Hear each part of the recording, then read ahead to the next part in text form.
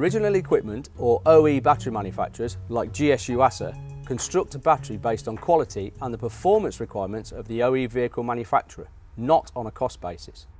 Some private brand battery manufacturers limit the amount of materials used in battery construction to reduce costs. The most expensive product used in the manufacture of a battery is lead. The removal of lead reduces battery reliability, specification, performance and service life.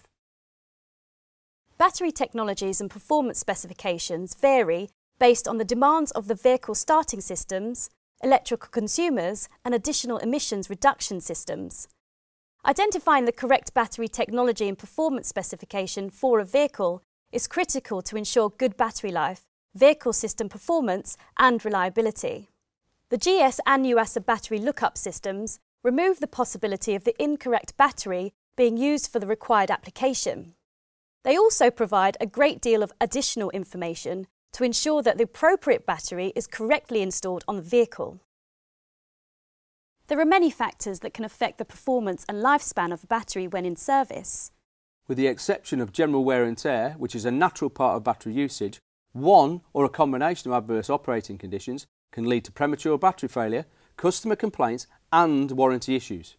As a battery ages and is subject to wear and tear, low temperatures during the cold winter months can seriously affect battery performance.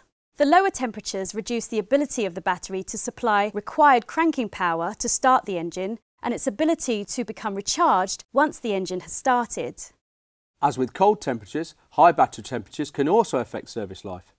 High temperatures accelerate the deterioration of the internal components, which reduces performance and lifespan. Plate sulfation is a natural part of the discharge process, which can be reversed if the battery is recharged in a short time frame. If left in a discharged state for an extended period, the internal battery components can become permanently damaged by the sulfation process. This permanent damage reduces the ability of the battery to become fully charged and also to produce the required cranking current. Acid stratification is a condition that is more common in the cold winter months in batteries installed on vehicles that are used infrequently.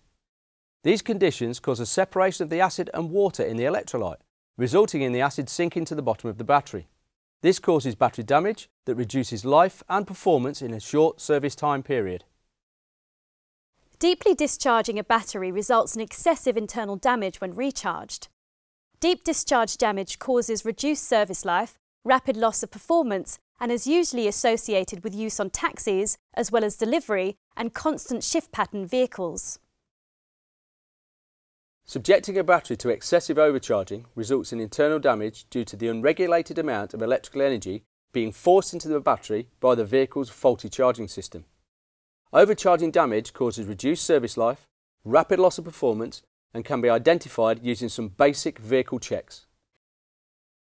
Undercharging is when the battery receives a lower level of electrical energy than is required to reach a charged state.